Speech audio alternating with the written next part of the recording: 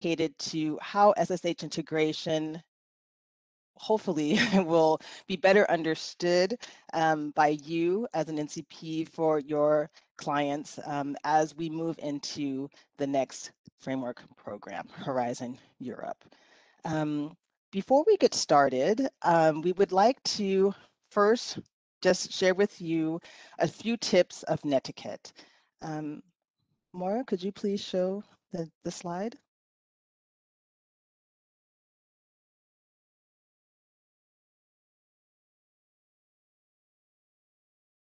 Maura?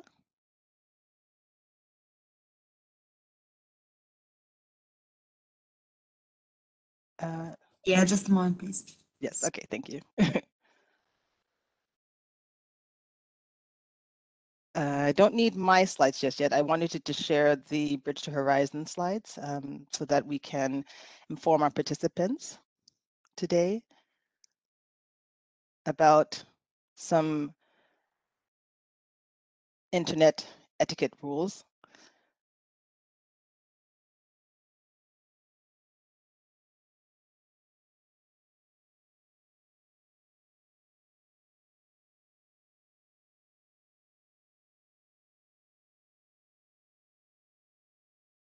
I think they'll just take a moment.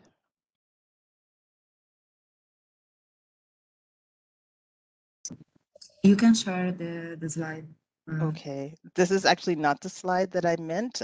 Could you actually show the Bridge to Horizon presentation slides?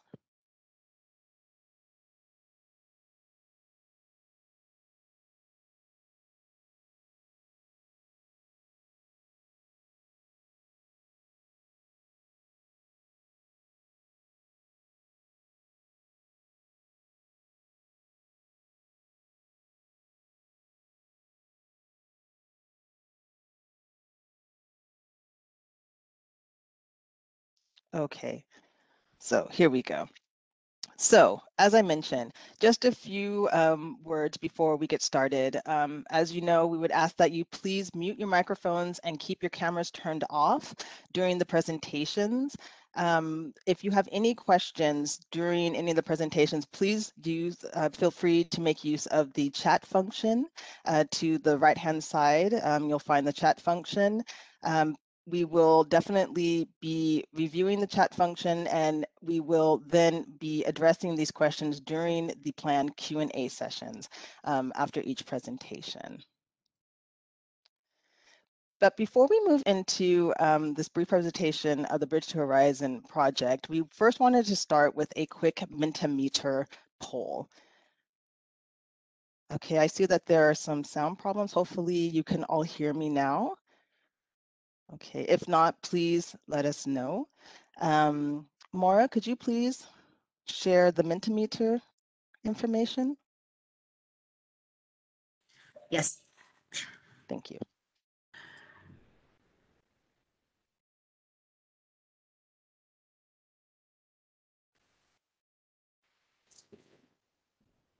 Okay, so for those of you who are probably by now quite familiar with Mentimeter, I would ask that you please grab your smartphones and enter this code 64879512.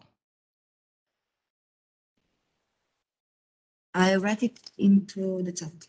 Yes, it is now appearing in the chat.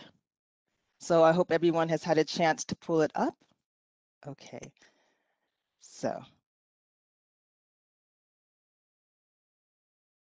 All right. I hope you're all able to see the first question. I'll give you a couple of minutes to answer.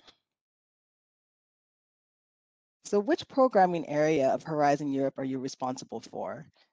Given that today's information session is open to all Horizon Europe NCPs, especially those representing clusters 1 through 6, we really hope to see a good turnout from those who maybe aren't quite so familiar with this topic, but would like to learn more about it, given that it's quite important that the social sciences and humanities be integrated into all areas of the Horizon program.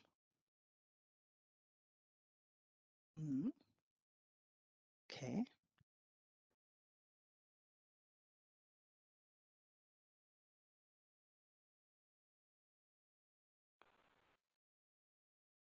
So far, we have pretty good representation from cluster 2, but we also have, yeah, okay, quite a number coming from cluster 6, 7 so far. From cluster 4, digital, industry, and space. Okay. Give just a little bit more time to give those a chance who haven't yet managed to log in the chance to answer the question. But it's good to know so far that all cluster areas are currently represented. Welcome, it's great to have you today.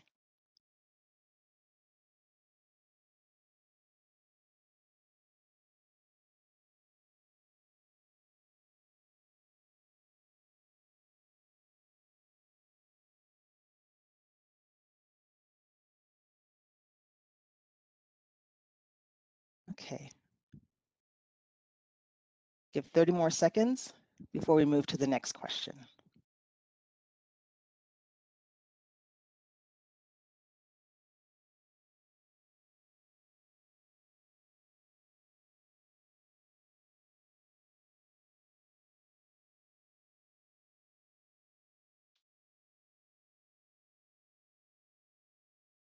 Okay, great. So now we'd like to ask our second question. How familiar are you with SSH integration? So please take a moment, think about it, and let us know.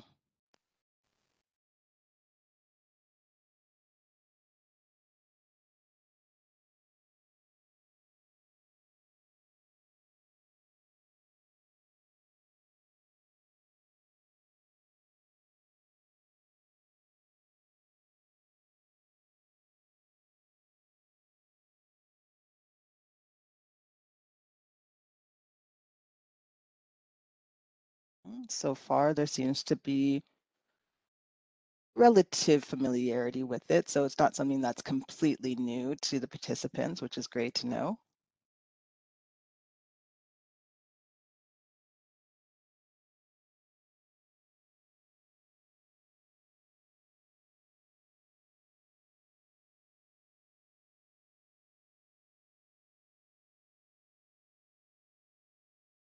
Okay.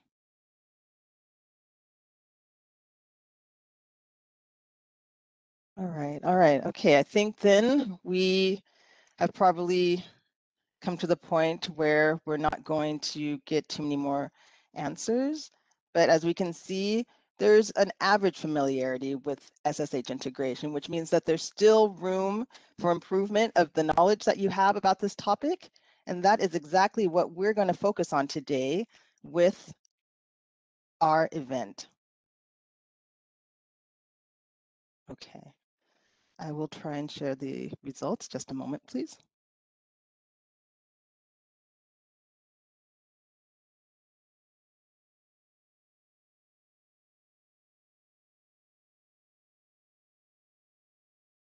So for those who were curious in regards to the response to the first question from Mentimeter, I hope you can all see my slides, or at least see my screen.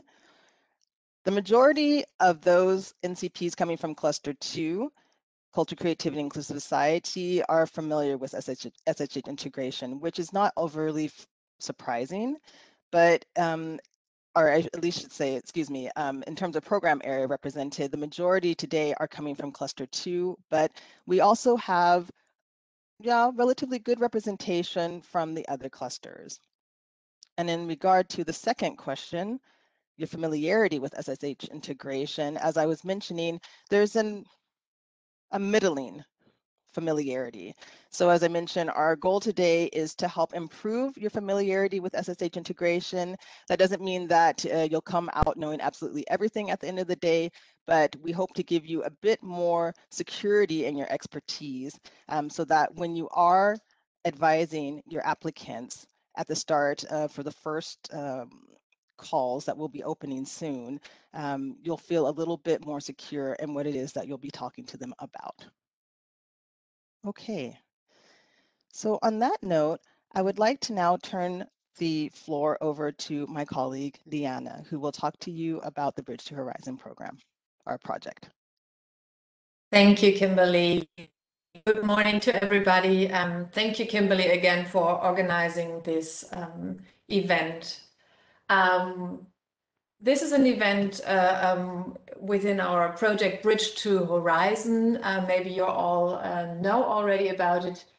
It is the bridging project, the follow-up project of the NCP Academy. Maybe you know already the NCP Academy. And as the name says, it is intended to bridge between the two framework programs, Horizon 2020 and Horizon Europe, the project networks from the thematic and other NCP networks. So the targets are to maintain continuity with current NCP structures and network coordination. And what is in particular new is to integrate the NCP networks under a common Horizon Europe NCP portal. So that's the idea of the project. And part of it, and a big part of it, are still the trainings for NCP, as the event today, to develop and provide materials and service concepts for NCP and your daily work. And for your daily work to support applicants, organize brokerage events, and discuss the needs and requirements for NCPs and of the national NCP networks to adapt to Horizon Europe. So these are the key questions of this project, which still runs until next year. So we have an upcoming event in our training calendar. Maybe you can already now save the date for the digital tools for NCPs in July. Save the date.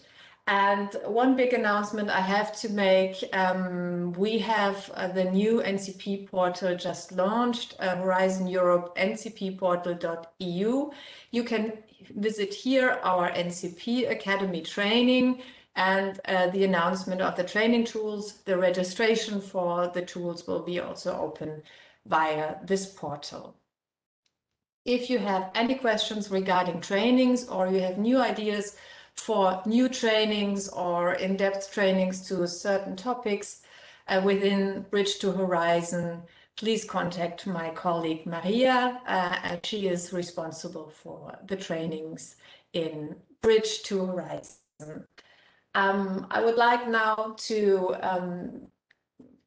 hand over again to Kimberly to start with the training.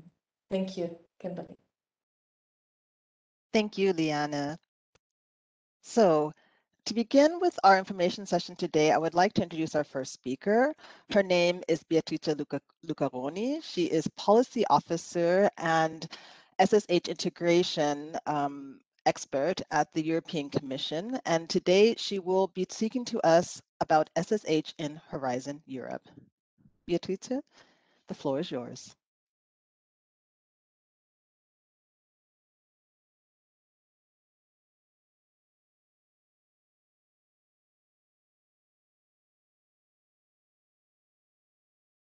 So good morning, everybody.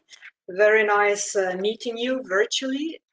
I would like to thank the organizers for giving the Commission the opportunity to address you today.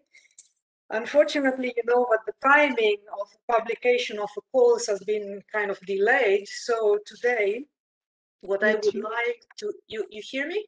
Yes, I actually, excuse me for the interruption. Could you actually please change the view on your slides? Can you click on that small circle with the 3 dots in it? Small circle. Do you see that? Because right now we see 2 sets of slides rather than just one large slide. Right. If you guide me to the small circle with 3 dots, move your browser to the left-hand side, lower left-hand side. Yes. Do you see there where you can, do you see that? Share my screen. Yeah. Is it this one? I'll tell you in a moment. This is the same. Is the same, okay. You're sharing the screen, so no.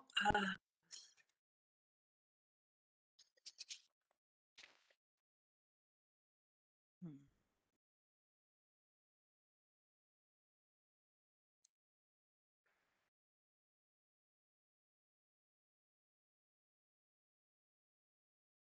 So I don't know. Can you tell me? Yes, let me see. Can you try to share again?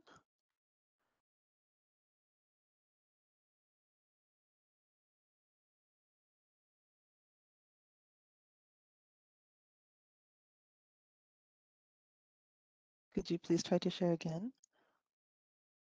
I've lost the button now. It doesn't. Okay, I think you need to go to the top of your screen and go out of the share mode.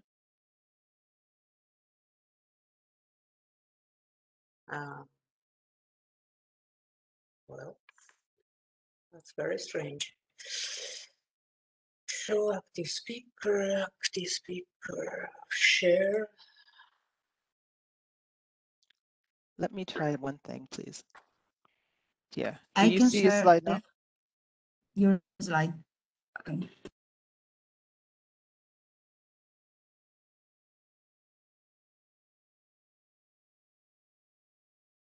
Yes, now we see slides. This is Okay. great. Okay, So you turn the slide, right? yes, okay, Okay. Sorry for that. no problem. Good. Perfect. So yeah, when we had this preparation meeting with Kimberly and her team, I was confronted with the three following questions. What does the EC do to support the social sciences and humanities integration process? And here I would like to walk you through maybe the latest monitoring report. What is planned for Horizon Europe?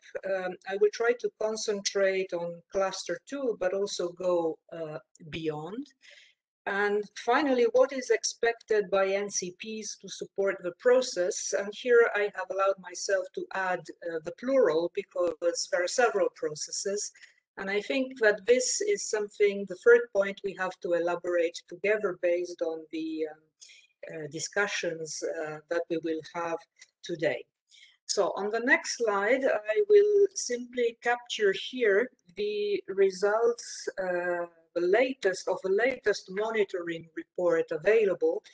It's the Horizon 2020 report for the year 2018. So projects have started in 2018. What we can see is that in general, there is a positive evolution in terms of social sciences and humanities, in terms of presence and intensity. So presence in terms of coverage, flagged topics, and the intensity of the participation. The quality of the integration has increased significantly. So for those of you who opened the report, as was indicated in the email, one of the emails of Kimberly, the quality aspect is a parameter that is defined out of 4 indicators. If there are SSH partners, more than 65%, then this counts as SSH partner. The quality can be either more than 10% or 20%. Budget devoted to SSH partner, 10% or more, or 20% or more. The person month to SSH partner, again, 10% or 20%. This is the ceiling, of course.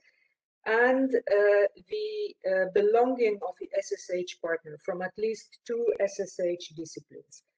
If these 4 criteria are met, we speak of a good quality. If 2 or 3 criteria are met, this is a fair quality, and only one criteria met equals weak, and none of the four thresholds are met. This is no quality, I would say. What we can also see is that there is a strong increase in the number of the SSH flag topics across the framework program, and hence also the budget allocated to those topics and the SSH partners is on the rise. On the right-hand side there you see some figures, and I think they speak for themselves. The fourth point that we can gather from the report is that the participation of SSH participants varies extremely strongly between the program parts, between the scientific disciplines, and also the representation of the member states is has a large variation. Finally, what we can also see from the report is that the participation of the SSH partner as part of the total projects remains quite stable as compared to the previous years. I would like to go to the next slide, please. So the second thing that we can see, may I have the next slide, please? Yes, thank you. At a glance here, you see the 4 years, the 5 years of the report. So the report obviously started in Horizon 2020, so that the first year was 2014. And we're looking at the data from 2014 to 2018. So you see that in general, there is a positive evolution since the beginning of this exercise, and that is good. What we also see is that the evolution of the budget to the SSH flag topics and partners is very similar. So SSH partners capture a more or less constant share of project funding under the SSH flag topics. The share of projects with good quality SSH integration is steadily increasing, even if that is less rapid than the funding to the SSH partners. And finally, what I would like to share with the next slide is that what we believe is that the efforts to strengthen the integration, for example, by the flagging of the topics, does contribute to the increased SSH presence and intensity. We also see that the participation grows also in the excellent science part.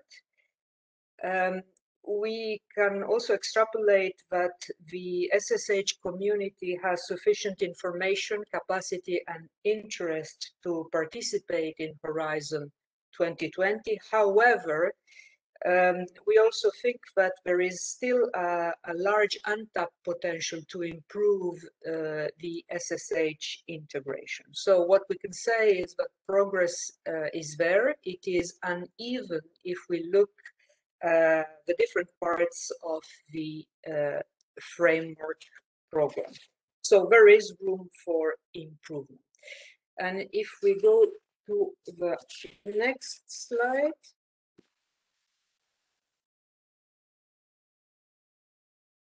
In Horizon Europe, we have this already all this knowledge accumulated from the first 5 years of the monitoring of Horizon 2020, the previous framework program. And we think that this exercise, even if it is imperfect, can really help us make the situation look a little bit better. So we continue to work on the integration of the SSH across the new framework program, across all clusters. And we also think that the holistic approach will achieve a deeper integration. Concrete proposals for Horizon Europe include a revisited evaluation process. We will speak about that maybe in a moment, and certainly this will be part of the answer that we will be able to jointly give to how to make things better for the SSH integration. We also think that we have to work hand in hand with the NCPs to ask that more interdisciplinary experts be enrolled in the database available for project officers when they plan the evaluation sessions, so that really the flag projects, when they are evaluated, they can bring what is really necessary in terms of integration of the social sciences and humanity. And we have to work a little bit more across the clusters to create, but also reinforce the synergies in terms of SSH. Now, going to the second part, thank you.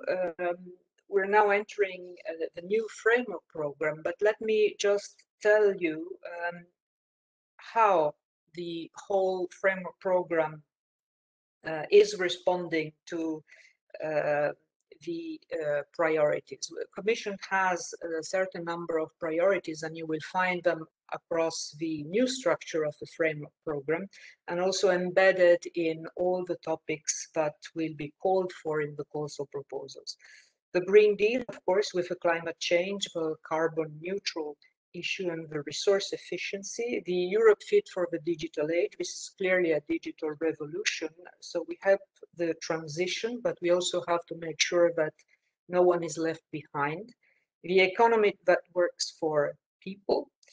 A stronger Europe in the world, absolutely. We have to enhance the relationship with the neighboring countries, and also those that are not neighboring, promoting our European way of life. So the equality, the social fairness and tolerance will be at the heart of the priorities of the Commission. And the new push for the European democracy, meaning that we have to strengthen the democratic process. With the next slide, I would simply like to remind you that the vision of the Commission is strongly committed to the UN Sustainable Development Goals. And this is why in the several of the texts of the calls for proposals, you will see here and there very clearly spelled out how the proposal is going to seek to address in practical terms one or the other of the Sustainable Development Goal. You will also find that in the description of the cluster, for example, which is something that should not be neglected when you are counseling people on where to apply. I think it's extremely important to frame the research objectives and not to jump directly to the text of a call for proposal, but rather see it in the context of the cluster. So the first part, the introductory part, is for me of paramount importance. If I may have the next slide, I will show you the structure of Horizon Europe. You will see that we are grounded in three pillars: excellent science, the global challenges and the competitiveness, and the innovative Europe. I have put in red the pillar 2 because this is where the 6 clusters are, and I would like to focus on cluster 2, culture, creativity and inclusive society, and that's why it is also in red. Of course, the 3-pillar structure is based on the excellence and it maintains the funding rules and procedure of Horizon 2020. If we now go to the next slide, we will see how the integration of the social sciences and humanities is evolving with the new framework program. So we keep the need for the human-centric focus across all the research areas. There is not, as you understand, as you very well know, I must say, not a single discipline which is able to address fully all the societal challenges. So the need is really to work together. So the integration part here is of fundamental importance. There is also clearly a necessity to interact between the STEM and the SSH fields. So the interdisciplinary approaches are really what is favored. The presence of the SSH across all research and innovation areas, this is again a mandate, and I told you that we are trying to increase the synergies across the clusters. And there is also the need to examine in the future the societal impact of science and research, especially in the new policies. I'm thinking here, for example, big themes like artificial intelligence, big data, health data and sharing. So these are clearly areas where there is a lot going on, and SSH will be of clear importance. In the next slide, I would simply like to go deeper into cluster 2, culture, creativity, and included society, and show you that it is designed with 3 destinations. I will then jump to the intervention logic, the calls, and the timeline. So in the next slide, you will see that the aims, of course, I'm taking a shortcut here because there are several aims, but the most important aims of cluster 2 are really to enhance the democratic process, increase citizen participation, also in the governance, the safeguard and the promotion of our cultural heritage, try to respond to socioeconomic, technological, and cultural transformation, mobilize the expertise of social sciences and humanities that we have, this richness and wealth that we do have by tradition in the European Union, and provide evidence-based policy option for a socially just and inclusive European recovery. And that is, I think, one of the important elements, this one, at least in my views, I come from cluster 1, health, that really would be the key for me to bridge and to enhance the social sciences and humanities. This really transdisciplinarity across the disciplines, and showing how SSH are evident and are there rooted in the topics. In the next slide, you will see the 3 destinations. They're really straightforward. So the first one is called democracy and governance. The second one is cultural heritage, cultural and creative industries. And the third one is the social and economic transformations. Now, in the next slide, you are getting familiar now with some of the new jargon of Horizon Europe. It's called the intervention logic. If I can have the next slide, please, you will see that this is also quite straightforward once you know. But the concept of intervention logic for me is very simple, is how to explain from the main societal challenge that we have, how the topics of the calls for proposals are going to respond to the main challenge. So this slide, I think you should read it from top to bottom. So the main challenge, if you take the first one, democracies are more fragile and more vulnerable than what was in the past. What is the research and innovation expected impact here? Is democratic governance is reinvigorated. And also you see that it's an inclusive and active society, but citizens are also empowered. So the topics that will stem from this intervention logic will be problem drivers, for example, impact of inequalities on political participation, trust, and polarization. And the outcomes in terms of research and innovation could be, or will be, to reduce the impact of inequalities and to bring down the extremisms. It would be nice that the topics were already published so that I could have added a line to really make it more visible for you in terms of topics published in the call for proposal. But what I think is important is have always at the back of your mind this intervention logic on how the topics were really designed. So that is an example for a democracy. The next two slides will show in a similar way.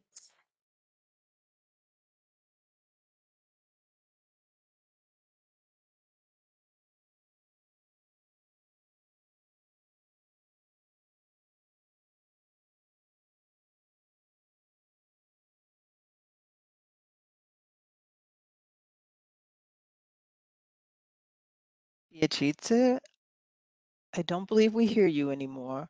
Are you still with us?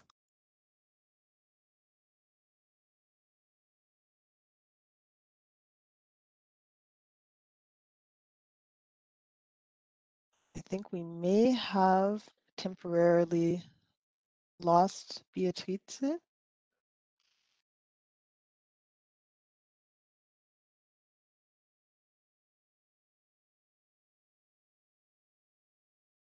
Let's just give her a moment to see if she can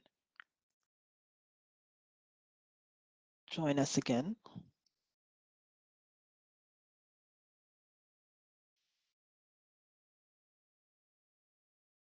Can you all hear me? Yes. Okay. Okay, so let us try and get Beatrice back.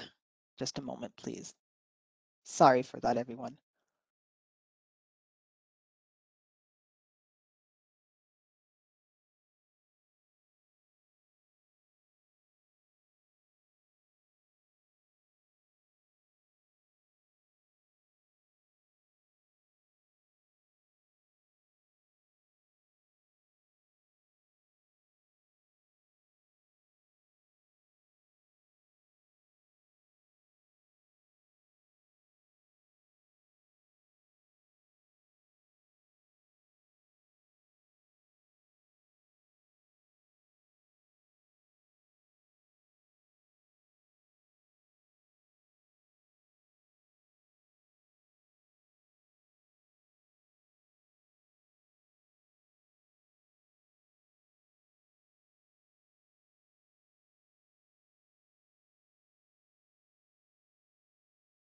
I apologize for this. Unfortunately, we're having a couple of technical issues with Ms. Lucaroni. I would then like to suggest that we take a few minutes break, 5 minutes. Please come back at 10:45. By then, hopefully, we'll have had an opportunity to get her back online. So thank you.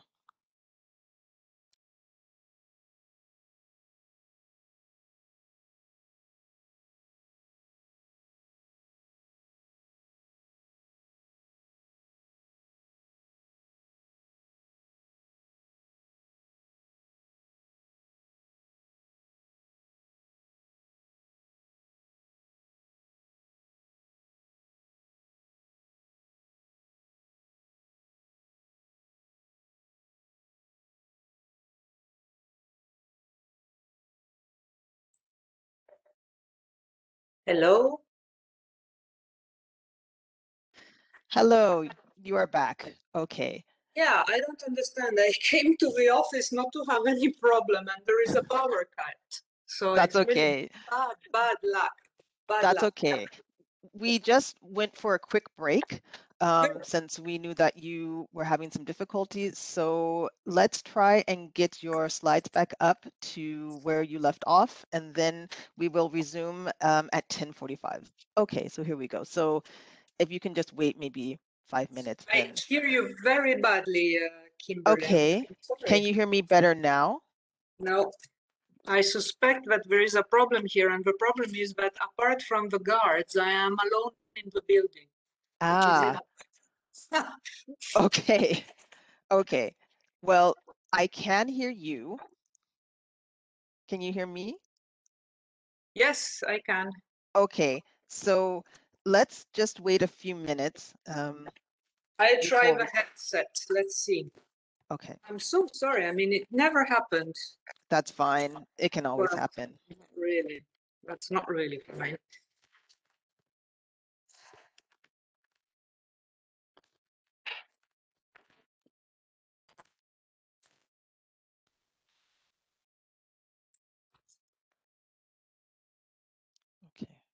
Can you hear me now?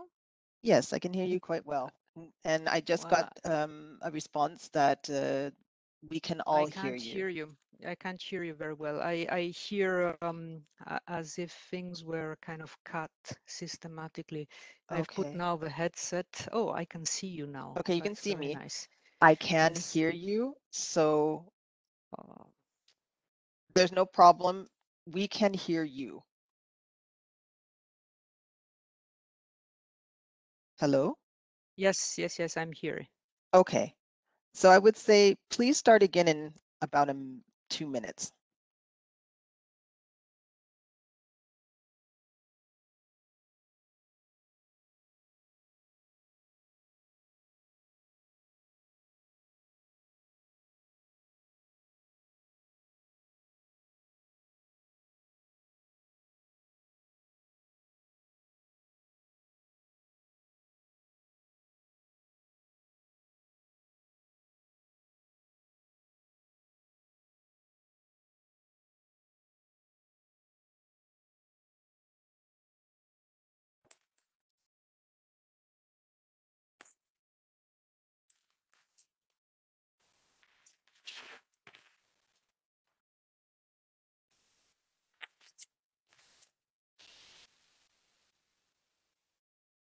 Okay, Beatrice, please go ahead.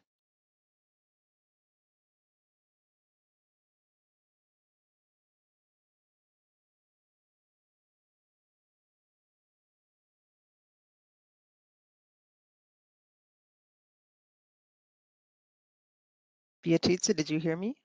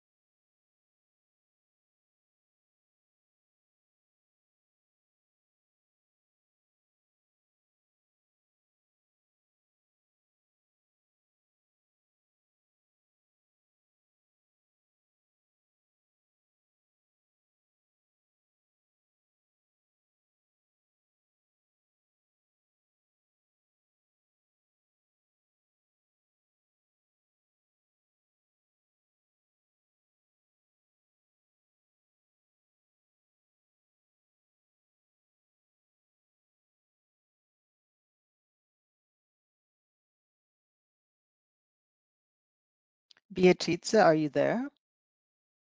And can you hear me?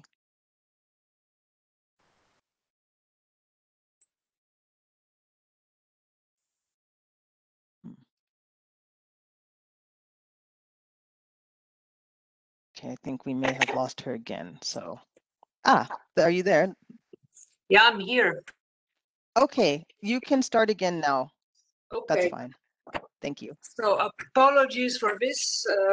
As I said before, I just came especially to the office and I see that the result is quite poor.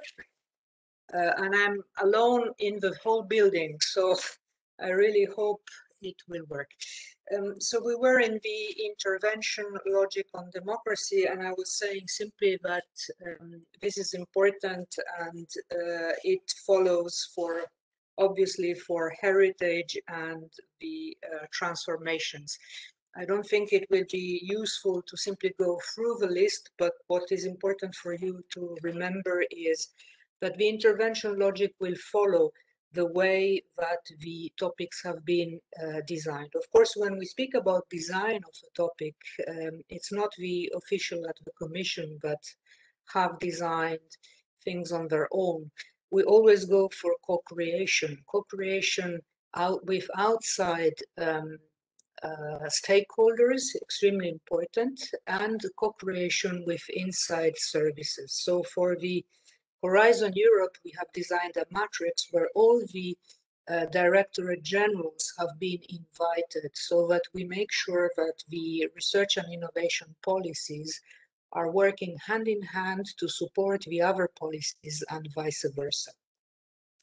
If I can have the next slide. and the one after as well.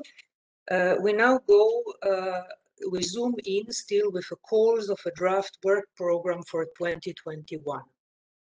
So next slide. Yes. So Horizon Europe, as has been the case for Horizon 2020, will publish biannual calls or proposals. So it's a work program for 2021 and 2022, the first 2 years. And then we will have the 2023 and 2024. So it means that when you see here for the cluster 2, culture, creativity and inclusive society, has an important budget to devote to research. And you see there on the right-hand side at the bottoms, we are speaking for the first 2 years of the framework program, 423 million euros. But what's inside in these 3 destinations in terms of calls? So if I can have the next slide, please. So how is this slide designed? It's very easy. It's one slide that recapitulates what the situation is, that you will see in June with the publication of the calls for proposals. So for the destination democracy, for the year 2021, there will be 5 research and innovation actions topics. The estimated budget is around 50 million euros. So the research and innovation actions, these are the larger projects that are focusing on research. In 2022, there will be a series of research and innovation actions, almost the doubles, that are looking at reshaping democracies.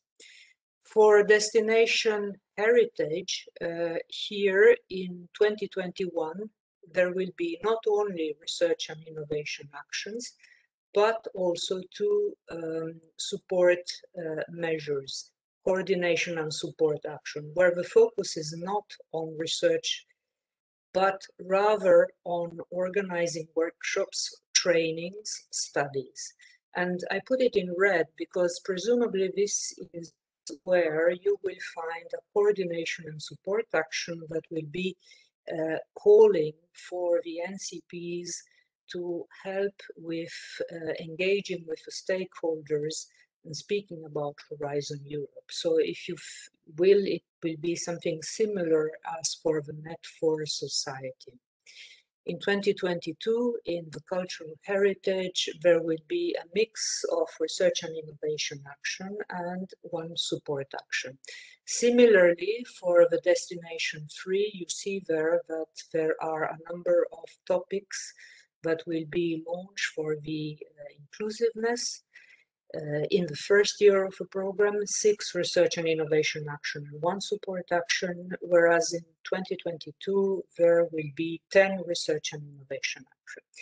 So the budget is, of course, always indicative, and similar to what happened in the previous framework program, it is an indication, meaning that the future potential applicants can always decide to deviate from the indicative budget that is mentioned. But the advice there would be that if that is the case, this should be duly mentioned and justified in the proposal. It must not be long, but it must be there for the experts to understand why the choice of the applicant has been to deviate from an indicative budget that was mentioned in the call topic.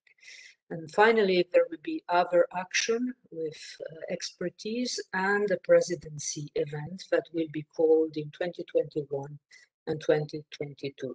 The amounts, the indicative amounts there, of course, are less, as you understand, than for the research and innovation actions and the support actions. I see that there are questions coming in. Maybe I can take them at the end if you agree. Yes, So, that's what we would. I'm already in a difficult situation here, praying that there will be no power cuts, so bear with me. And the next slide is very simple, is speaking about the timeline, which is a subject, of course, that is of fundamental importance for the NCPs to know. Next slide. So simply, where do we stand here? The publication, the adoption of a work program and the opening of the 2021 calls is foreseen somewhere in June. What I have heard for the moment is that we're speaking about middle of June. Once we are there, so you will have more information and the final information on the topics that will be able for participants to apply to the call for proposal. But the week after that will be also a very important event. And I believe that this is also where we can make a difference and especially spread the word about the SSH and the integration. These are the Research and Innovation Days. They are foreseen for 23 and 24 of June. This is an online event. I will spend a couple of words more in the next slide. And in July or end of June, the last day of June, I have already seen that there is a tentative deadline for a series of NCP trainings and brokerage events that are linked to the publication of a call for proposal.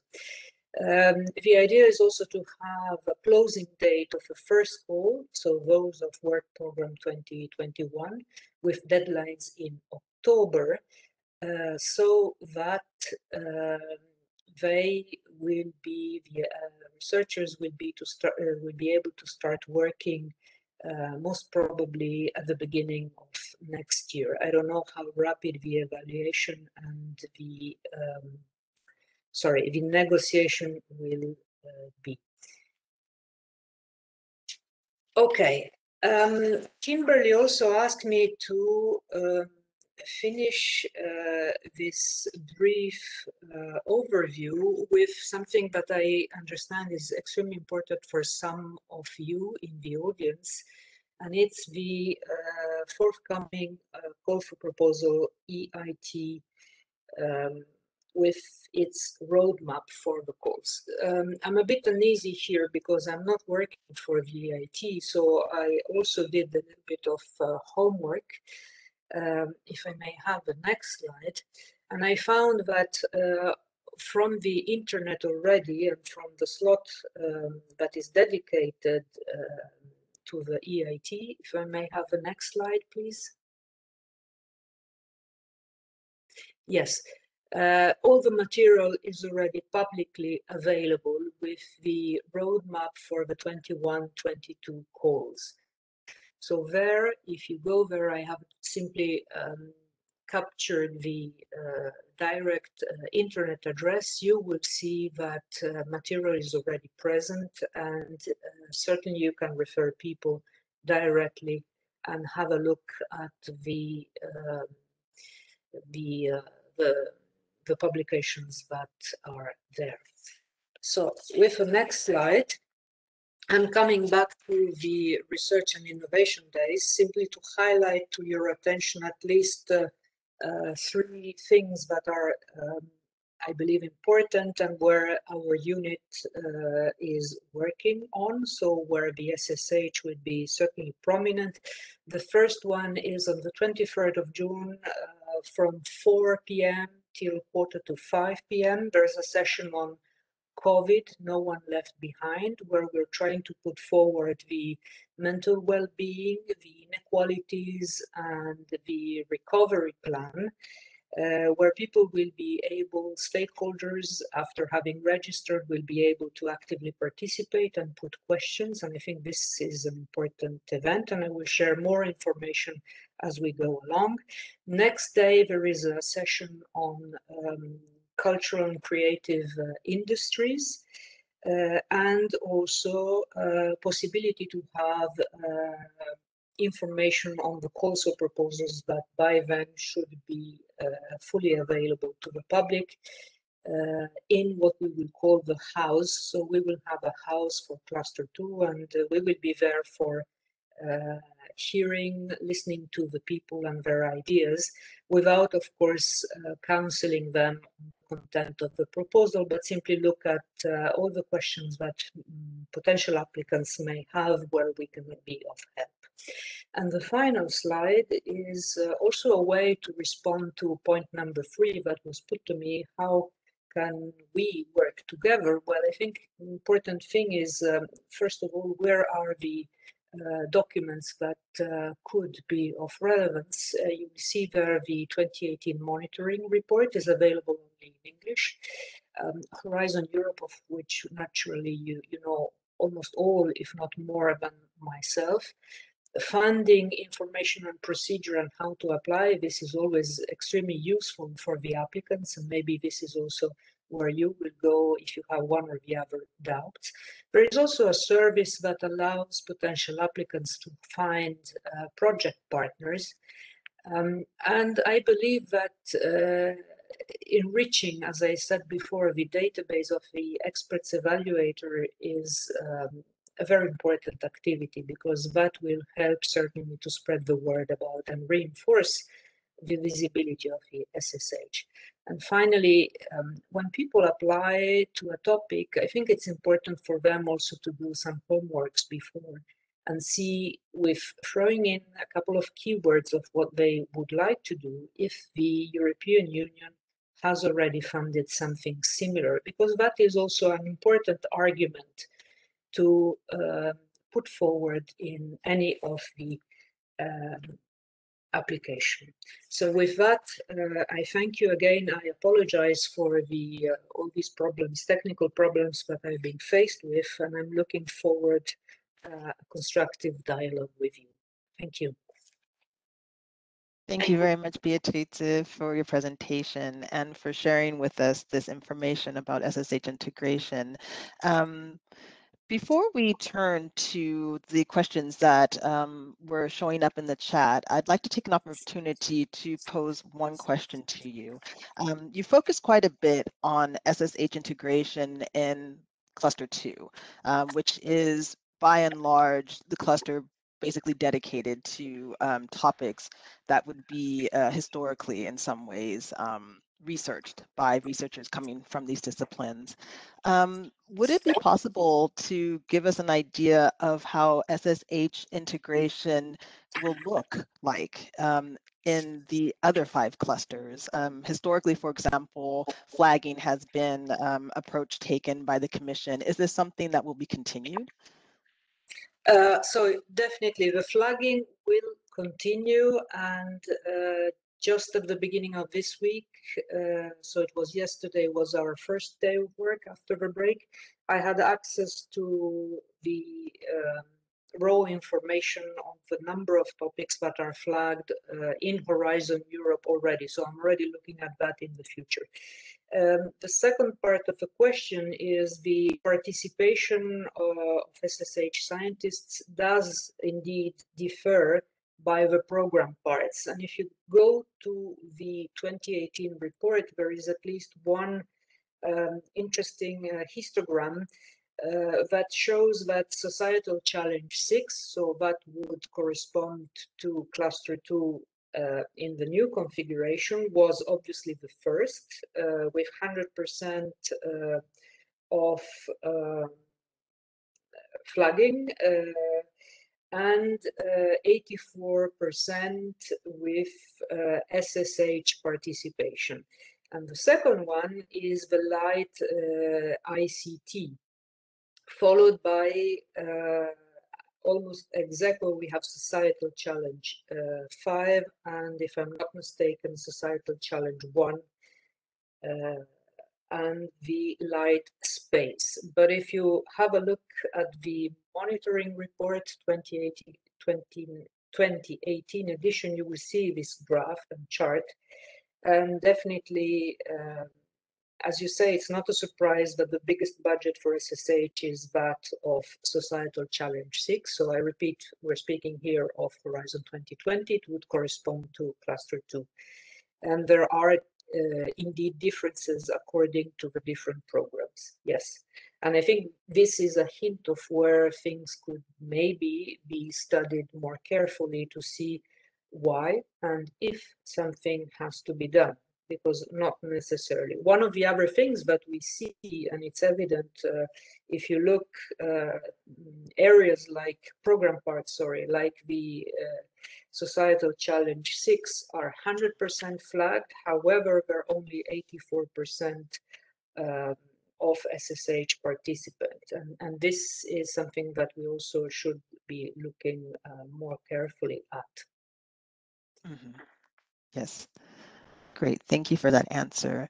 For the next set of questions, I'd actually like to invite my colleague Svantia Tubising to share with you some of the questions that have been appearing in the chat as well as in the Q&A box. Svantia? Yeah, yes, exactly. I noted 4 questions.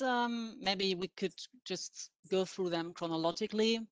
The first question is about the intervention logic regarding the source for your slides. So from which EC document did you get the intervention logic slides? It seems like Basudev has answered the question bilaterally, but maybe you could provide the answer to everyone. I didn't see the answer of Basudev. I'm sorry. Me neither. I think it was just bilaterally. Okay, Yeah. I can just intervene there. I mentioned in my reply that I think I might be mistaken that intervention logic is discussed in the strategic plan. Yes, Okay. you're absolutely right. And when I was in destination in cluster 1, in destination 1, Healthy Lives, this is exactly as you say. Our main document was the orientation, the strategic orientation, and the intervention logic has been designed while we went through this exercise. To explain also to the colleagues, the pen holders, the scribes, the drafters of the future topics, what was really meant and how to stick to the challenges and the main priorities. Now, on the question, the precise question on from which document it comes, maybe I can do some digging to see when the slides was first presented, because I used myself previous presentation but circulate and are publicly available. So I can come back to you to tell you a little bit more if you wish. Okay, thank you. So I would move on to the second question. What is the rationale behind more SSH flagging, and what is being done to ensure solid SSH engagement in the missions? So it's a difficult question, actually, because on one side, I think we have to be practical, and it's not a, I mean, what I'm trying to say is we should not impose flagging if that is not consistent with the with what we are expecting science to contribute to. So it should not be a forced exercise there. But definitely there are areas that would benefit highly from the flagging. And why this? So what I'm trying to say is, one, there is no, first thing is that's not an imposition, and it should not be an exercise where you would be happy if you have flagged 100%. No, the flagging has to be made with caution and looking also at the future. It's not a question of ticking a box, but it's rather a question of seeing what the SSH would bring in order to meet the societal challenges of the mission, of the framework program, of the topic. What would be the added value? And I believe there is a lot of added value.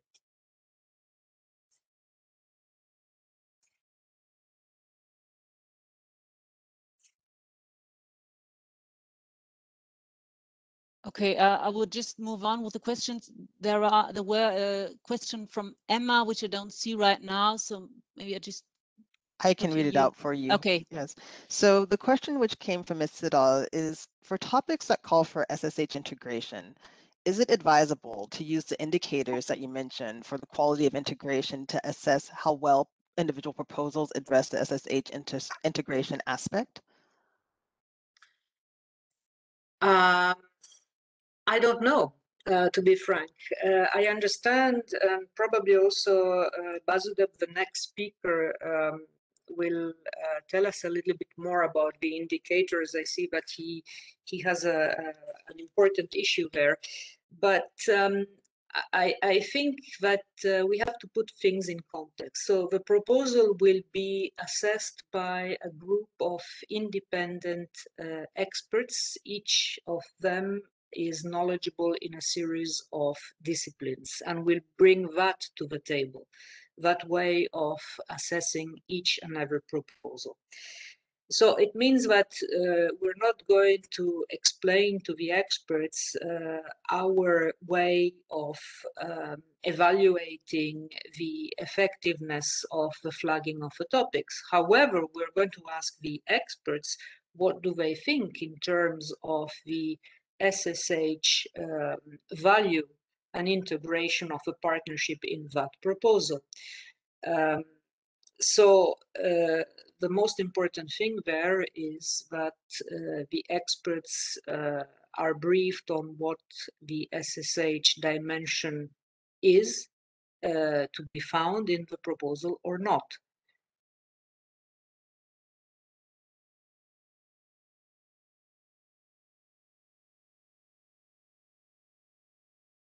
Okay, I will then move on with the next question from Annie.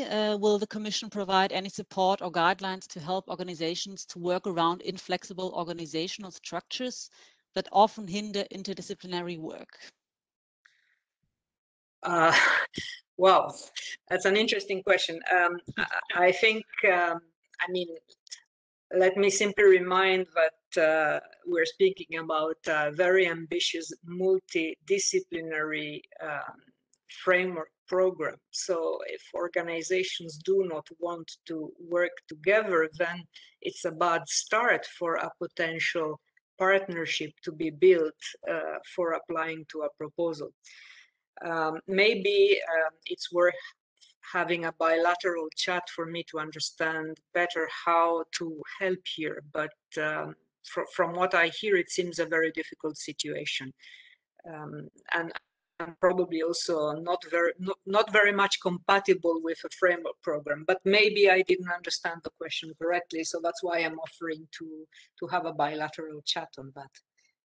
If I may, I think what the question was trying to get at is the fact that within organizations, there are often structures in place that make it difficult for researchers to work interdisciplinarily.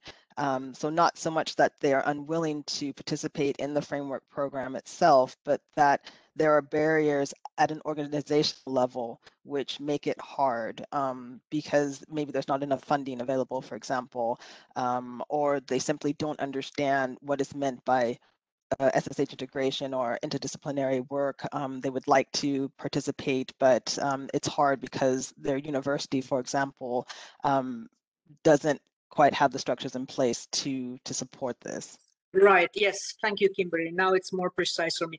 Well, yes, then this is a question of how to reach out to organizations that you describe and how to explain to them what is happening and what is meant by SSH integration, and to read together maybe the whole topic. So certainly we can do that, but we have to do it together with your help. The NCPs are really our multipliers in the Commission in the outside world. So definitely for me, it's a question of training and talking together. So Swansea, we have time for one more question before we move to the next speaker. For those questions which were not yet posed, we will be collecting them and sharing them with our speakers today. So don't worry, your questions will not be forgotten. Okay, then I would just ask the question from Kerry Young. Can you give examples and or advice for NCPs on how to integrate SSH within proposals outside cluster 2, for example, cluster 5, where participation of SSH partners is much lower? So I would really, as I said before, I would really read the introduction to the cluster that is published in the work program. The narrative is extremely important because it frames the dedication of the cluster in the frame of the whole Horizon Europe framework program, and that's important. Yeah, so that would be my number one, is to read things from the start, and then you understand better what is requested. Otherwise, if you start reading the core topic alone, you might definitely miss information. The second thing is that it's important to remind the scientists why they are asking and submitting a proposal, why they are asking support, financial support to perform the research. It's not solely for the research per se, but the research is made for society. So it has an environment there that should be described. Why do I want to do this? What is expected from this? That's important again to write in the proposal. Great. Thank you so much for that final answer. So on that note, I would like to now move to our next speaker and actually skip the break, given that we are running a little behind, if hopefully that's okay for everyone. And so our next speaker will be Bazadeb Chaudhuri. He is a policy expert from the French Ministry of Higher Education, Research and Innovation, and he will be speaking with us today, or speaking to us, I should say today, on the challenges of SSH collaboration with other sciences in the Horizon Europe Research Program. Bazadeb, the floor is yours. Thank you very much. Can you hear me? Yes, and I think we now Perfect. just need to switch the slides to yours. Right, yeah, and I've put on my camera at least for some time, unless it creates a problem, in which case I'll switch it off. There you go. While you put on the slide, let me just first start by thanking Kimberly and the DLR for this invitation. It's really wonderful. It's many years that I know the DLR, so it's a great occasion to participate in. Let me just state at the outset that everything that I'll be saying here right now is purely my own personal opinion and analysis. It does not represent in any way the views of the French ministry that I work for, or the views of the European Commission where I have worked in the recent past. However, I'd just like to take the occasion to thank also two colleagues of mine, Tobias Stroman and Alice Dijkstra, with whom I've exchanged quite a lot on this topic and from whom I've learned much. I think at least Tobias is present in this seminar. Okay, so that's to begin with. While the slide comes on, let me also start off, and this is my first slide after the opening page, is that we are unfortunate today to not have among us, and this is because he passed away in 2017, Philippe Kéraudrin, who was an outstanding social science and humanities expert in Europe, who was a civil servant at the Commission, and who contributed enormously to this area, both within SSH itself and also on the integration question. And slightly, a few months before he passed away, he wrote a paper which circulated in Europe and which has now got published. And I refer to this paper on the second page of the slide. Are you having a problem putting it on? I don't see the slide yet. Do you see it now? It seems to be coming on. Yeah, I can see the sharing. Okay, that's perfect. Great. You can go on to the next one. Thanks. Next slide. Perfect. Yeah. So this is the title of the paper. I've given the reference where it's been published in 2018. I have the paper since 2017. There's this very intriguing quote towards the end of the paper. I'll tell you a bit more about this paper, which says, and this really refers to what the principal idea I want to focus on, this interaction and collaboration between the SSH and all the other sciences, let's put it that way, that interdisciplinarity is not an obligation, it is a choice, and the why, how, where, and when are very important questions for its relevance, and how it's effective, the questions that came up in what Beatrice Lucarini was saying, and the questions that have been posed, and I'll try to answer at least to a couple of the questions that have been posed. Yes, please, go on to the next one. So in this paper, Philippe Kerodra gives, and that's where you'll find it very useful, a brush up of the history of SSH, the evolution of SSH in the framework programs, right since the fourth one, which I believe was in the 1980s. And there was a specific dedicated program for the social sciences and humanities from this period. And they kept evolving. But Philippe Kerodra states in this paper that the ambition was always there, but the means, the instruments, in order to make this really impactful across all the, let's say, all the different areas that we have been tackling, all the instruments were not yet there. Hence, in spite of the expressed ambition, it's not clear that it really did have an impact in the sense that impact was being measured. And as time goes on, particularly from FP6 onward, the idea of measuring the impact of social science and humanities programs, in fact, of all the programs, became stronger and stronger. So that's the first point. However, I would say the following, that there is a clear rupture, and this is the point at which I started actually working on the framework programs, the beginning of H2020, which was the 8th program. And H2020 was a game changer in the sense that the approach to to solving scientific problems changed drastically, in the sense that it was not really discipline based anymore, be it the sciences or be it the social sciences and humanities. It was this approach of confronting global challenges, of providing solutions to real world problems, of making science impact the policy area, of problem solving. This was the approach that came into focus, and this really pushed disciplines and communities outside what I would call their comfort zones. And in fact, at the commission, I had the opportunity to listen to the Director General who introduced these changes at this point of time.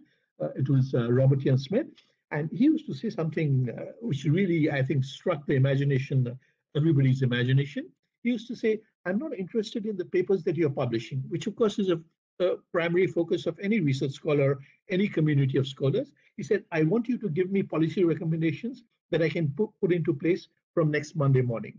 So this was the way he used to put the problem, and it really impacted the way people think about it. Yes, the next slide, please, Kimberly.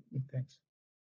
Okay, so as I was saying, a majority of scholars are still not intrinsically comfortable at being pushed out of their disciplinary zones like this, at least in the first part of the project. I'd say between 2014 and 17. I was NCP coordinator in France at that time. This approach was really drawing a lot of flack from the academic community in the early stages, because the presentation style of the programs had changed. Disciplines could identify less easily with the way a problem was being presented. And there was an increasing emphasis, which can be seen, as you know, it was divided into particularly the challenge question and the social impact question became important. And social impact, going beyond just publishing or diffusing research, became a focus on which the community started working. And it has to be said that I do believe here the Commission was a game changer. They influenced the way scientists think about these problems. They started discussing more. So part of the criticisms that are there in Philippe Kerodra's paper started being addressed in the way that the impact question was being discussed in communities. And here, I mean, to start with, yes, please, the next slide. And so on this, of course, the Commission was playing a role in getting disciplines to work together, in having SSH evaluators to participate in different areas of the program. So these were the changes that were taking place. However, and here I will begin by saying that the Commission cannot do everything. Okay, so the Commission did what it can do with the indicators that it has, and I'll say a couple of things on the indicators. But it is also up to the communities themselves to find the place, and particularly I'd say to go upstream in the way that scientific projects are designed to influence the Commission, to go upstream and to discuss this, because as you know, and this is part of my response to questions that have been asked, learned bodies exist in Europe, on the European continent, since at least the times of Newton and Galileo. So there's absolutely no reason why scientific communities should not be able to talk to each other. And this is something, I think, surprisingly, a few centuries later, still remains a bit of an Achilles heel. And here, the scientific communities that exist, I would say, certainly have a very important part of the task to do to be able to collaborate with each other. So this is a first point of criticism, and I'll just say it once again. I mean, my intention here is to raise some criticisms with a very positive intention that we can convey to our communities when we go back to our countries, the need for scientific groups to meet each other, because that's one way of influencing the entire process, the change. And there was a question on how scientific communities and stakeholders influence the communities via the national thematic groups that react to the programs as they come out. All the areas have these groups. So this is the canals along with the scientific bodies to influence them. And here, as I've written on the slide, the indicators that we have that are useful. There's no doubt about it that Beatrice Lucaroni mentioned also, and she showed from the last monitoring reports that Christoph Kania at the unit of Harold Hartung worked on, that these have evolved positively, which is a good thing. However, there remain administrative indicators. They are not really, we don't know what's going on behind in the type of a collaboration that is happening on the scientific fronts. I'll give you one example. One of the great advances, we'll see it in the next slide, is, let's say, the way scientists are working on COVID. On COVID. For example, the way an epidemiologist, a geographer, and an economist look at COVID data, look at the geographical data on the spread of on the movement of human beings, are pointers to the way that they can work together. And this is precisely where, in fact, the way the Commission brought out these topics from February 2020 onwards, just a few weeks before Europe went into lockdown, was really path-breaking in the way that it brought the disciplines together. It's not that it didn't exist before, but probably to a lesser extent than it did. And if you, in all of these, this evolution from traditional concerns, as I said, like growth and employment, to very complex issues, pandemic diseases, migration, conflicts of culture and identity, terrorism, disruptive technological breakthroughs, all of these phenomena have started playing a very big role in bringing disciplines together. If you take the question of big data, now data has always existed. Big data is a new challenge, and the way any discipline that you care to think about is dealing with big data are pointers to the way that they can work together. Again, that's something where the communities have to come together themselves, upstream in a way, I'd say, almost 1 year before a program is written, in order to be able to influence the process that is ultimately going to bring the topics to your table, or to the table of your communities. And that's where it's not that they don't work on it, they do. These communities exist, but I have a feeling that the interaction between them and the European Commission can go even further. I'd like to say from this. What I've written down here, so obviously areas like AI, social media, fake news, if I can again come back to a critical issue, I was already at the Commission in 2016 when Brexit and the election of Trump happened. The European Commission was enormously criticized for not having predicted these things. So here, all the upper hierarchy of the Commission started telling, Commission policy experts, think disruptively, think out of the box, tell us what we don't want to hear. So that is the right approach. That's the way, in a way that one has to go in order to anticipate events that are high risk, that in fact cannot be anticipated, rather than remaining in a continuity. So this technique of thinking out of the box is something that has to become part of the culture, and that is something that, I'm sorry to put it this way, it won't happen in supranational organizations. It's going to happen outside in science, and that's where the connection between the two becomes important. Okay, I'll go on to the next slide. How much time do I have left, Kimberly? Pardon? And can I take another 4 or 5 minutes? Yes, you can. Minutes? No problem. Okay, thanks a lot.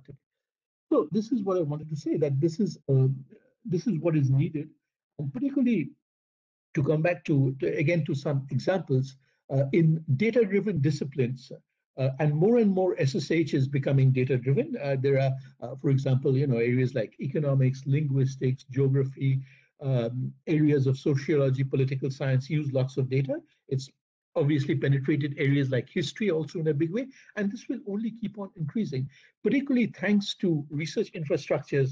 By the way, that's another area where I work on in the European context.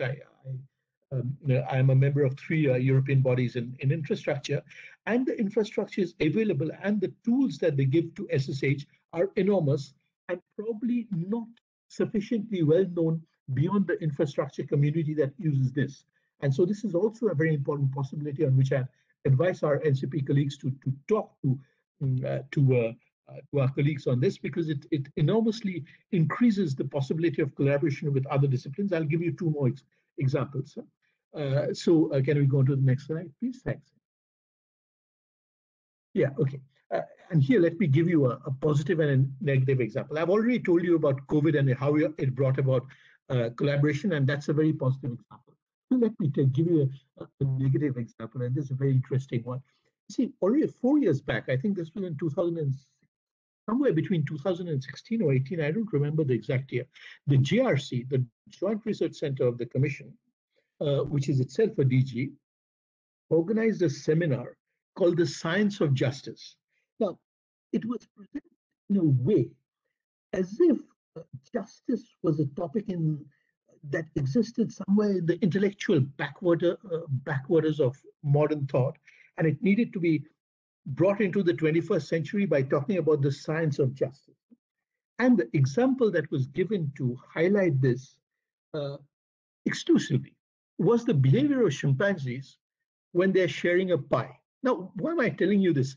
See, I have nothing against studying the behavior of chimpanzees. It's very important to do so, and the behavior of animals can give very important pointers to individual and collective behavior in human beings, which is really one of the most important cross-cutting areas for SSH and many other scientific disciplines right now, particularly in this data-driven world.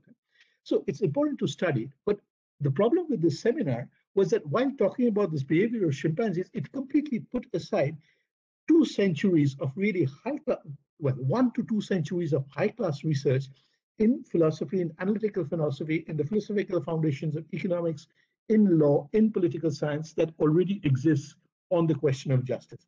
And that was what was sad, was that it did not bring disciplines together and ask them to confront each other by the way they put forward the idea and the analysis of justice. I'm just giving this as an example, just to tell you the kind of dialogue that we need in order to highlight real-world problems. Let me give you another positive example. I follow a research infrastructure called ERIHS, which is European Research Infrastructure in the Heritage Sciences, which is a fantastic example of collaboration between physical, nanosciences, chemistry, in studying a variety of European, not only European, but also heritage outside the European zone, outside the European Union, on everything to do with cultural heritage, artifacts, museums, what's kept in museums in order to do with architectural sites, many of which are getting destroyed in conflicts, for example, in Syria and Iraq. You know the cases. And this heritage science enables scientists to really build up and preserve the memory of all these places and all the artifacts that exist by doing dating, imagery analysis, and a variety of other scientific tools. I'm not an expert on it, but what I can tell you is that it's a fantastic example of collaboration between the sciences that is enabling us to understand and preserve cultural heritage and identity. So these are very important tools, and the quality of the collaboration in these areas is really something remarkable, and it can only progress. So these are the examples that you can give your community. I think I've almost come to the end. The last slide, please. Yeah, so one thing we have to be aware of particularly is that there's no such thing as finished science. And one of the problems we are confronted with in this age is that there are scientific controversies all the time. Fake news, skepticism over climate change, the debate on vaccines today. All this is to do with the field of human behavior and human incentives and how they are designed. So when we talk about desirable behavior changes with respect to vaccines, with respect to climate change, how we need to modify, for example, our eating behavior towards a healthier life and a healthier planet. So these do involve very profound normative value judgments. They cannot be avoided. And on this normative intent, the collaboration between the SSH disciplines and the sciences remains, I'd say, an everyday subject.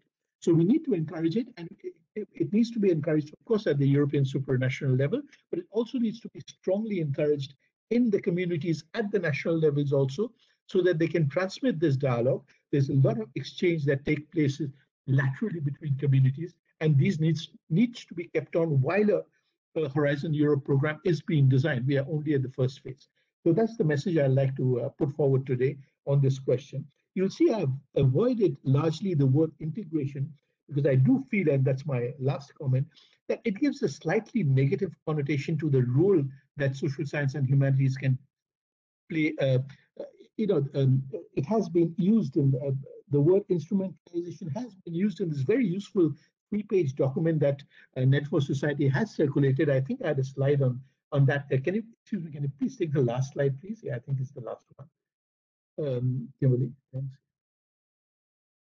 That's right, yeah. So this document is very useful because it raises some of the issues and points out what works and what does not. And yeah, so that's why I wanted to raise this issue of instrumentalization. And we need to avoid this by really calling for a deeper scientific collaboration. I'll stop with that. Thank you very much. Thank you, Basadev, for that. So I would now like to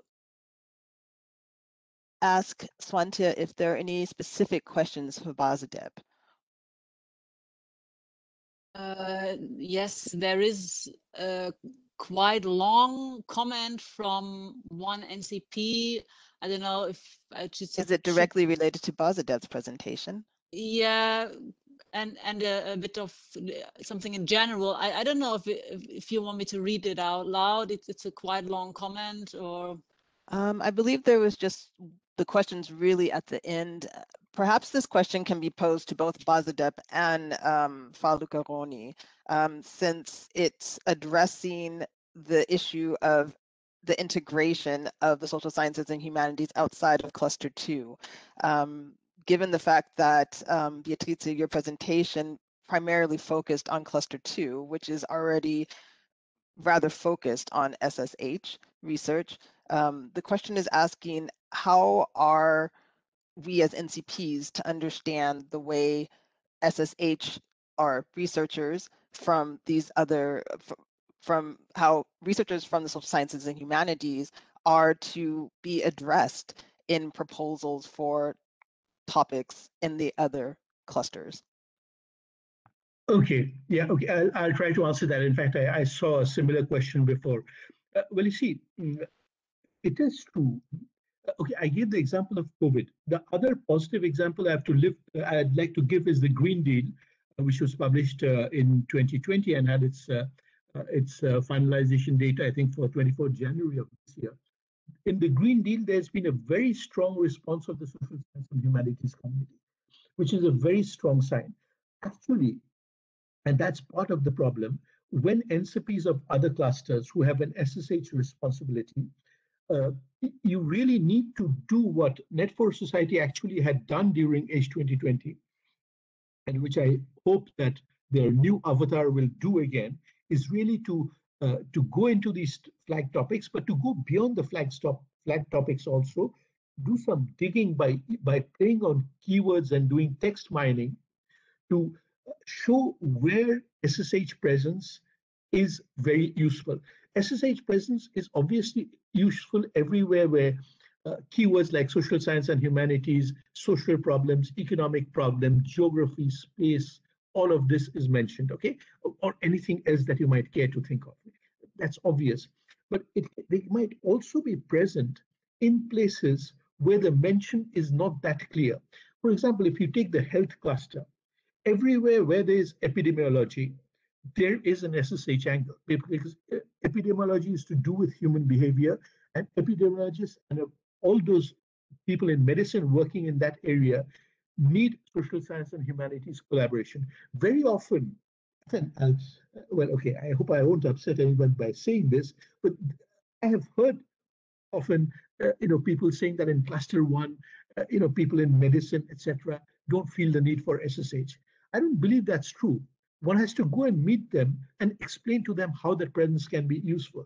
So that's where you have to dig out SSH people who work in these areas on these problems and tell them, see, even if it's not explicitly mentioned, this is where you have a place. Why don't you go and talk to the people who are leading this area on applying, on including you in a project like this? And this has to be, as I said, upstream and not just 1 month before the close of the project as a token. That's completely useless. It doesn't serve any purpose.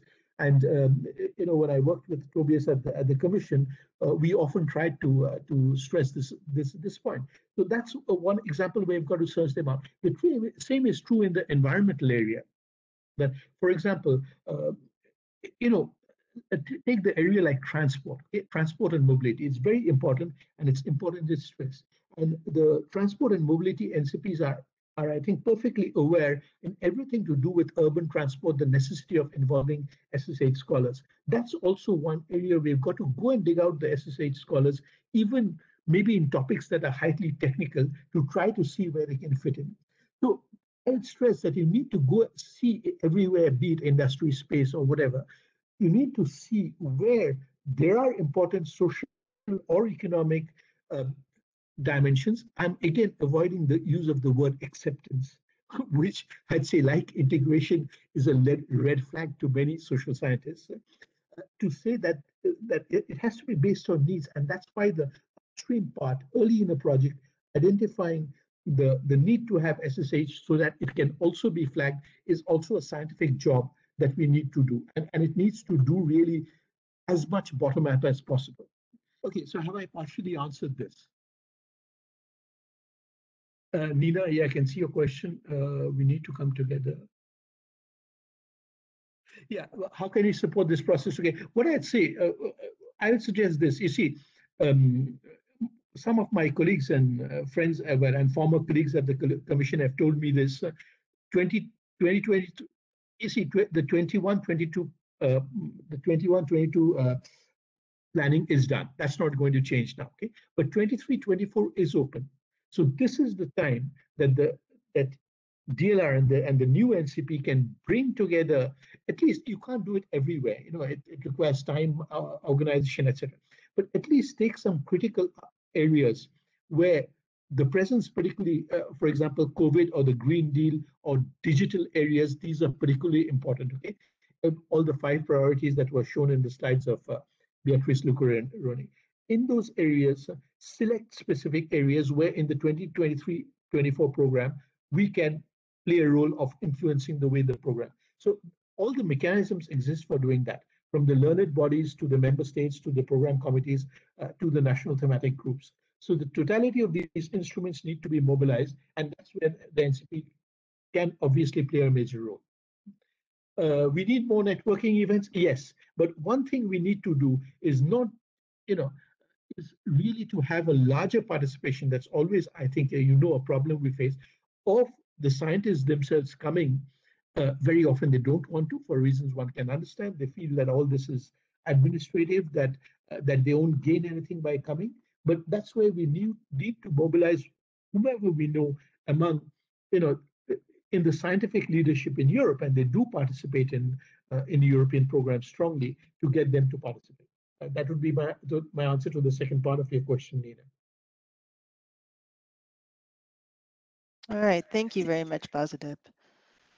Swantya, are there any further questions? No particular questions, just a longer comment from David Butler Manning, who also asked the question that you read out a few minutes ago about the European Commission sharing more information with NCPs, given the fact that work program drafts have been circulating for months. But this is a rather general remark, I would say. Yeah.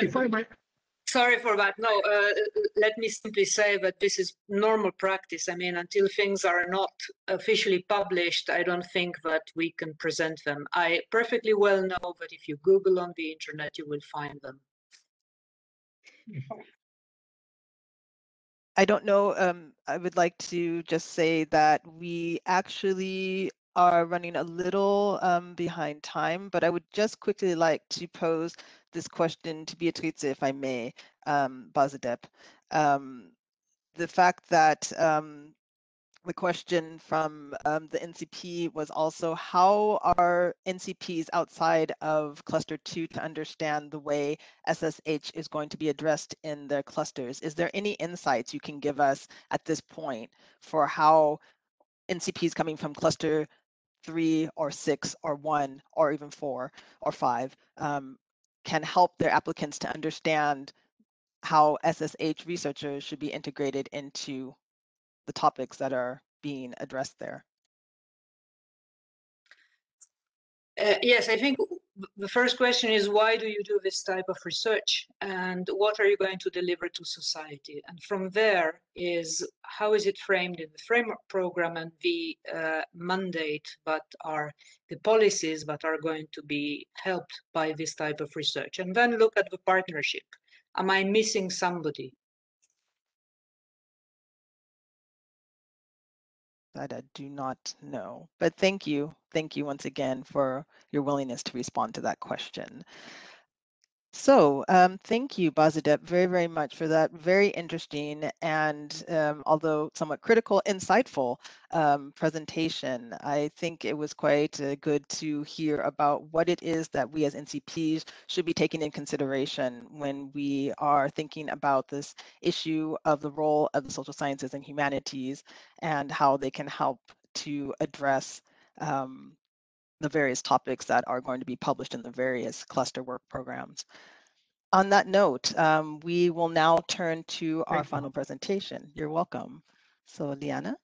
Yeah, thank you very much. Also from my side to Basudeb and to Beatrice for your presentations and also for your questions from the audience. So the last presentation will be, from the practical side of an NCP, of a national contact point, from Kimberly herself. So the tools and tips in support of SSH integration into EU research and innovation framework programs. Kimberly works in the German National Contact Point Society, so the contact point for SSH. Kimberly, the floor is yours for the last presentation. Thank you very much. So we'll just quickly share my slides. One moment, please.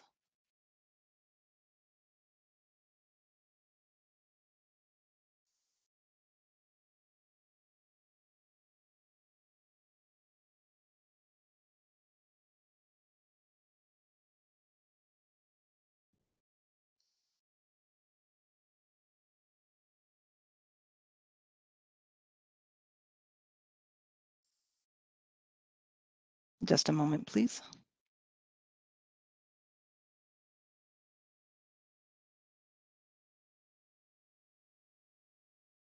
I hope that you can see my slides with, I will close this panel. I believe this might be causing a small problem.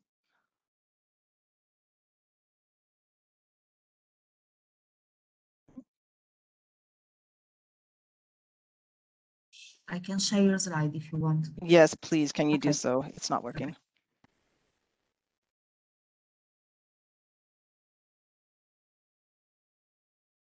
Okay, great. So thank you, everyone. And as Liana mentioned, I'm just going to spend the next few minutes talking to you a bit about some practical tools and tips that you can use to help support the SSH integration process.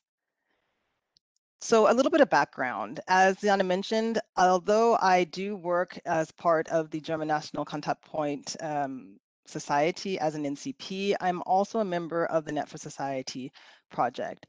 You might be familiar with Net for Society, but for those of you who are not, it is the international network of national contact points for Societal Challenge 6 in Horizon 2020. It has been running since 2018 and will currently run until the end of this year. And it involves Societal Challenge 6 from over 60 countries within Europe and also worldwide.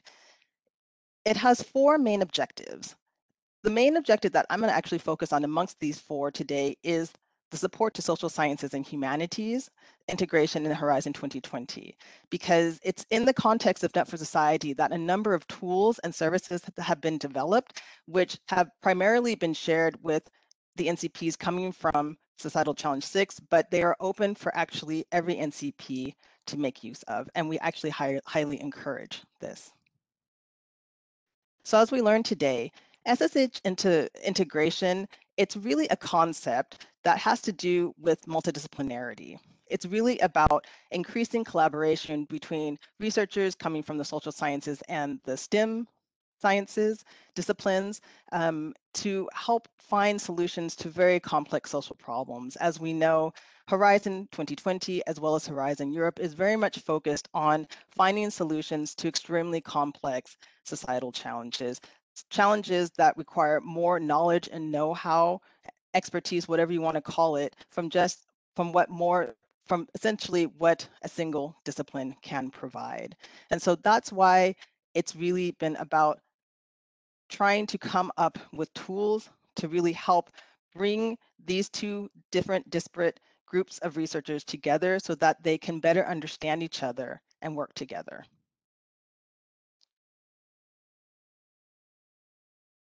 So I'm going to talk today about these various tools and services. The first one that I'd like to start with, go to the next slide. I'm sorry. Sorry. That's okay. So the first tool that I'd like to talk about is what is known as the SSH Opportunities Document, shorthand. Its full title you can see here, and it is actually a document that covers all flagged topics that have been published during a specific work call period during the Horizon 2020 program.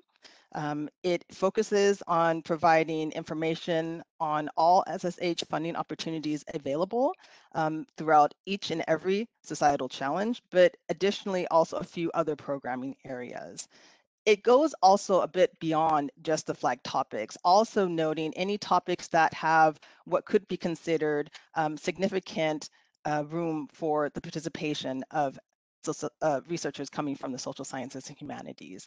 This is a document that has been produced, or I should say published, regularly during the runtime of the Net for Society project. Given that Net for Society is currently running on a cost-neutral extension, this document will once again be produced for the first Horizon Europe calls. It will continue to be done by APRA, our Italian partner in the project, but it will this time be initially produced in the context of the Bridge to Europe, Bridge to Horizon Europe project. To find this document, if you are curious about it, could you please go forward again? Thank you. You can find it if you're curious to understand what it looks like, what it contains, what it's all about. You can go to the Net for Society website, and you will find this under our under the SSH opportunities area of the website, or also under useful documents. So. The next topic, or the next tool I would like to mention, is the monitoring report. While the monitoring report itself is actually a publication produced by the European Commission, there have been 5 reports to date. The 5th most recently was published in December 2020 with the aim of presenting information, I should say data, on the overall participation of SSH researchers in Horizon 2020, which is something that Beatrice mentioned in her presentation. It furthermore is used to help identify, flag, I guess you could say, to the Commission areas in need of adjustment, areas that need to be looked into more concretely, more critically, to understand what is perhaps not working quite as well to help support the further involvement and collaboration of these types of researchers in various research areas. As we know, it is a document that has shown, or essentially helped to show, that there has been steady progress in the involvement of these researchers over the course of Horizon 2020. But what it also shows is that this is a rather slow process and one that can be improved. The reason I mentioned this document is because it is not something actually produced from Net for Society directly, but what Net for Society has done is provided the data analysis. This analysis has been done by APRA, and APRA will do so as well for the sixth report, is currently in the process of beginning its analysis. We don't know quite yet when the report will be published, but once it is, we will most definitely notify all of you. Could you please go forward? Next slide.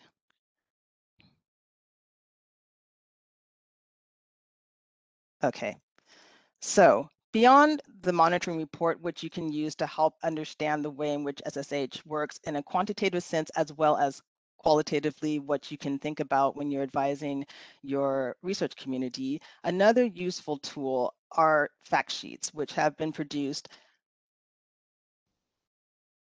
Okay, I hope that you can all now see the slide on fact sheets. That's where I'm at currently. But as I was mentioning, these fact sheets have been produced primarily with the intention of sharing good practice examples. Okay. So the monitoring report, do you now see fact sheets? Mara, could you please move the slide one further to fact sheets?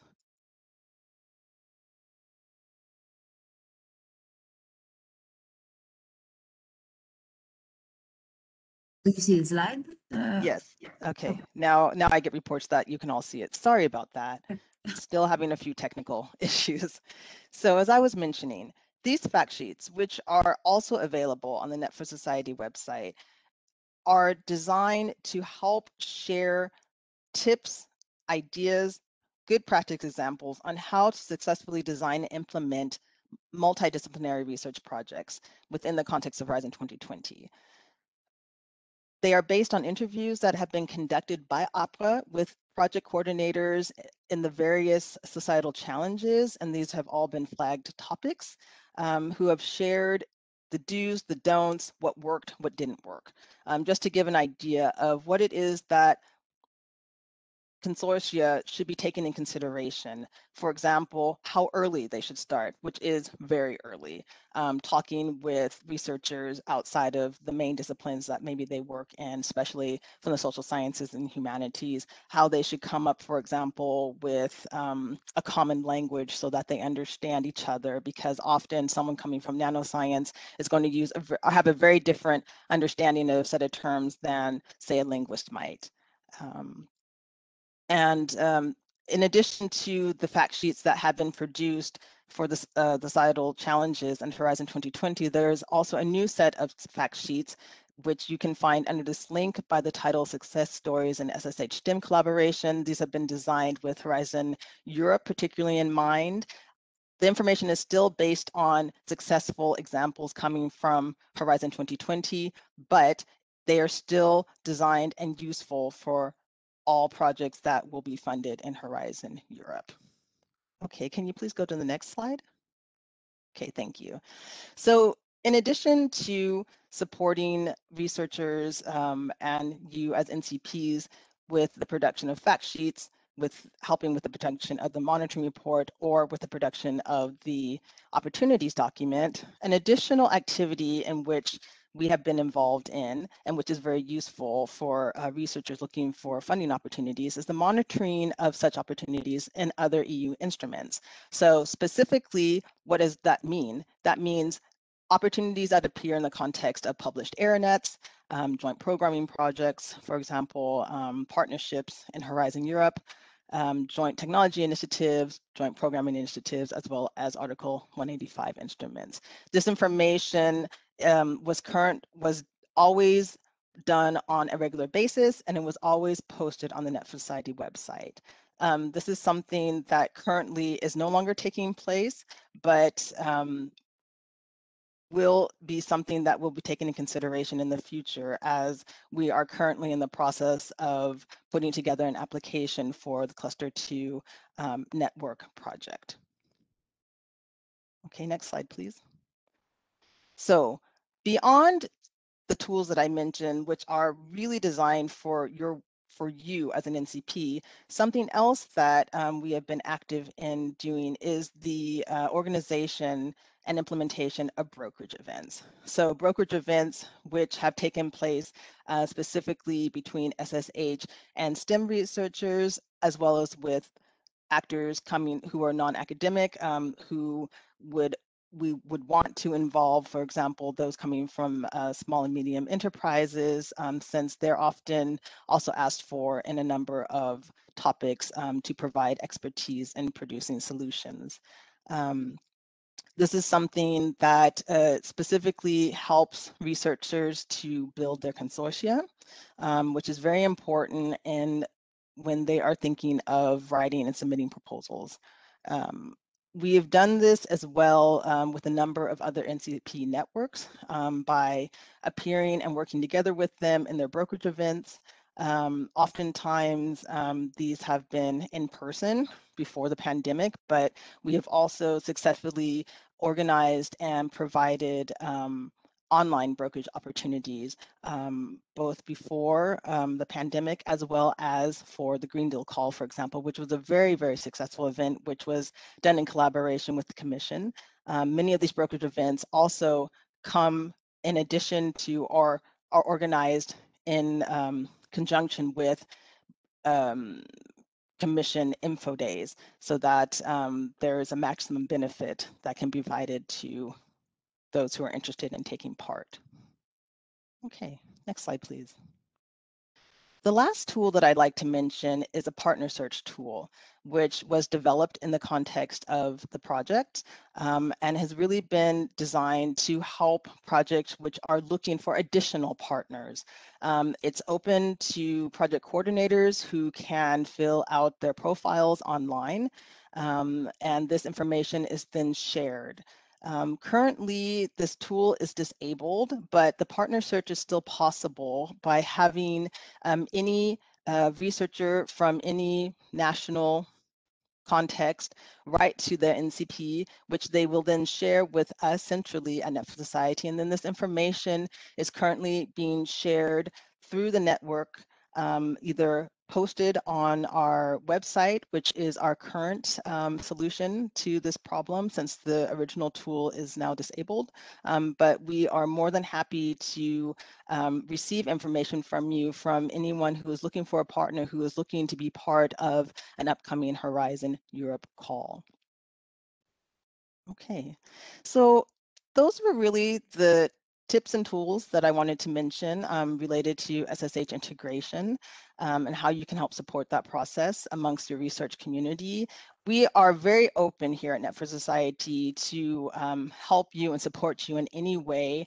This is basically an offer that we offer to all NCP networks. If you have questions on SSH integration, we're here for you and we're more than happy to help you.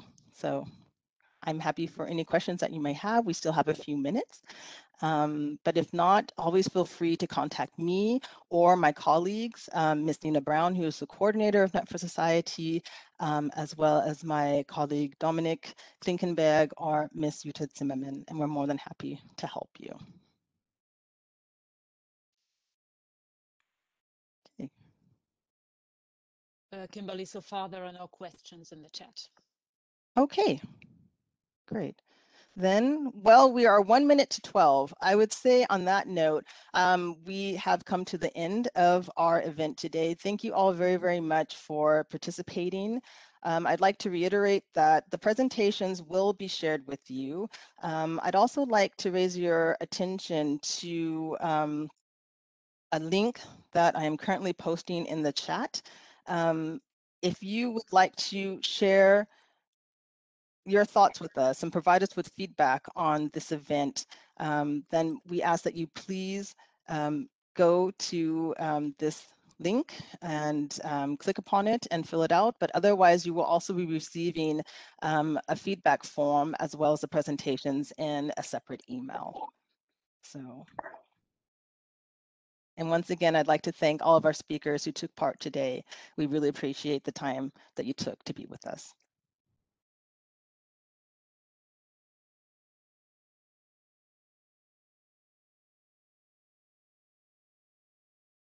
Bye-bye. Yeah, thanks a lot.